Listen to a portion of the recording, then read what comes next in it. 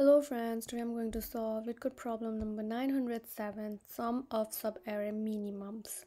So here in this question we are given an array of integers and we need to find the sum of minimum of each of the subarray, and the subarray should be contiguous.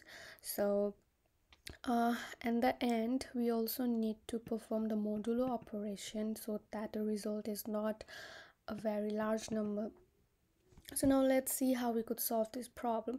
Here we have been given an array, and what we need to do is we need to find the minimum of each of the sub arrays. So like, what could be the sub array for this array? Basically these are the sub arrays for this array. So 3 is a subarray on itself, 1 is a subarray on itself, 2 is a subarray on itself, 4 is a subarray on itself, 3 1 is a subarray on itself, 1 2 is a subarray, 2 4, and then so on. So basically what we are doing here is, if you look carefully, subarray, for the subarray we start from 3. If you rearrange these whole subarrays, you could see that we start from 3, and then for 3 the next subarray with 3 is 1 contiguously, and then the next subarray is 3 1 2, and then 3 1 4, all of these elements. And the next time we start from index I equals to 1, and the subarray at that point of time is just 1. In the next iteration subarray is 1 2, and in the next one it is 1 2 4. So basically what we are doing here is, let me just show you quickly over here. So our array is 1 2, okay, our array is 3 1 2 4, and the sub array is 3, and then 2 3 1, and then for 3 again 1 and 2, and then 3 1 2 4. Right, next again the subarray will start from index equals to 1, and then 1 2, and then 1 2 4, and so on, right? So on, which means that, okay, let me just write it down. It won't take so long time. It's just 2 and then 2 4, right? And at the end we start from the last index and the last one. So these are our subarray, and we need to find minimum of each of the subarray and add them and then return the result, right? So the minimum here is 3, minimum here is 1. So basically what we are doing is, for each of these array we are calculating the minimum of that array, right? We are calculating minimum of this array, minimum of this one, minimum of this array. So basically the problem comes down to finding the minimum of each of these array. So how could we actually do that? Well, basically we know to find the minimum of an array, we start from the first index and then we take that as a minimum, and then the next index, if the value is less than the minimum, then our minimum becomes this value, and then so on, right? So that is how we find the minimum of an array. And then now the first step is to find our sub arrays. So basically we do not need to actually create the sub array at all, because all we need is the minimum value so far. So if you look so far, our first sub array will only have this first element, so our minimum value so far is only this value. And then next iteration, our sub array is these two values. So we already have found the minimum until this point, right?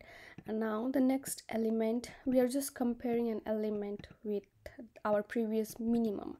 So our previous minimum was 3, now I am comparing that minimum with my next element in that array, and then the minimum becomes equals to 1, right? Now I know the minimum is equals to 1 for this sub array. So my next sub array is this one. So minimum of this sub array and this sub array, so which is the minimum one? basically the minimum here is 1 and 2. Comparing 1 and 2, I get equals to 1, so that is the minimum of this one. So basically the idea here is that the minimum of previous a sub array, we just need that, and then we compare it with the next element in the array, and then that becomes our current minimum. And then we keep on doing until we reach the end, and then we start from the next index, so on. So that's very simple concept. Now let me just code this whole problem so that it becomes much easier for you to understand it. So let n equals to length. Now what we need is we need a for loop, because we are gonna start from 0th index, and for 0th index I'm gonna loop over each of the until the end, and then from that I'm gonna start from 1 to find the minimum of that sub array, and then 2 for this one, and then at the end the last one, right? So let I equals to 0, I is less than, and I plus plus, and then what we need is for each sub array we need a minimum, right? So each time I'm starting from a new index, my minimum is refreshed. So when I start from here, I do not know what the minimum is, so in that case my minimum is equals to the value itself. And then when I'm starting from here, this is my sub array, and then basically this becomes my sub array, right? So I need to identify the minimum, so at that point also minimum is my value at that index, and then I compare it with the next one. So what I do here is minimum equals to array I at that index, and then let we need a result, right? Let result, we need to store our value in a variable result. And then while what are we going to do is we just check. So this was my previous minimum, so I just check my previous minimum with the current value, is it less or greater, while. So what I need is I also need another value, index j, because I'm performing n by I operator. So for this I'm again like incrementing this, and then this, and then so on, and then next. So j is less than n,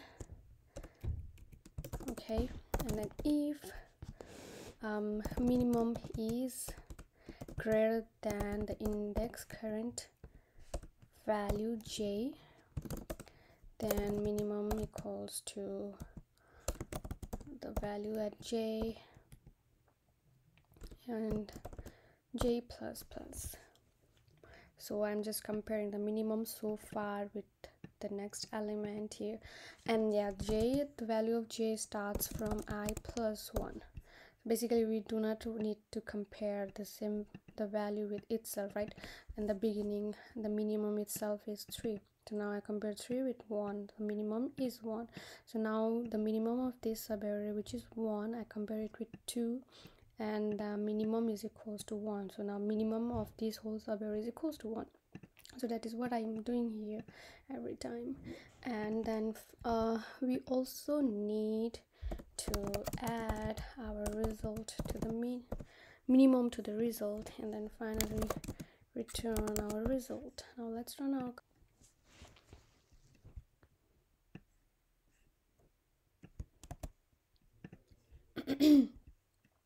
okay, so what here basically my minimum is basically what I need to do is I also need to add my minimum here to my result, and here I need to perform the modulo operator. Now let's run our code. Great, let's submit the code. Talking about the time complexity of this whole operation is O of n squared. because we are